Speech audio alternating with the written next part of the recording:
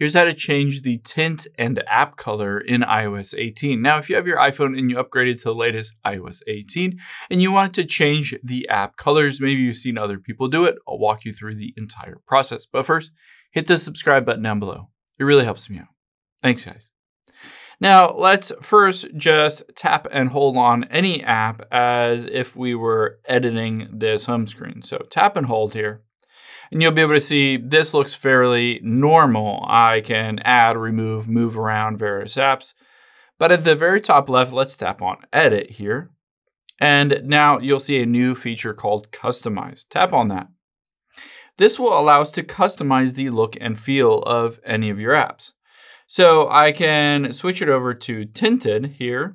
And now I can change the color. Say I wanted every app to have kind of a light pink color.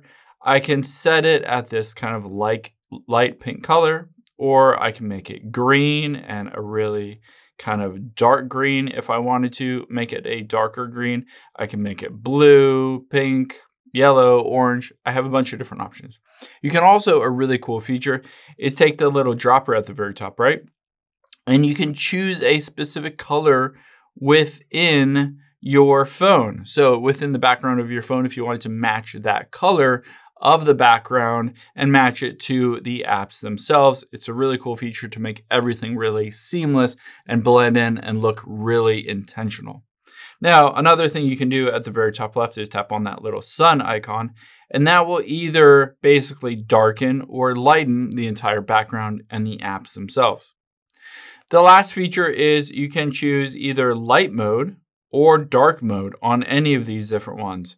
So basically light mode and dark mode will change the color. For instance, if you look at any of these apps, you can switch between one and the other, and it will change the color and the look and the feel of those specific apps.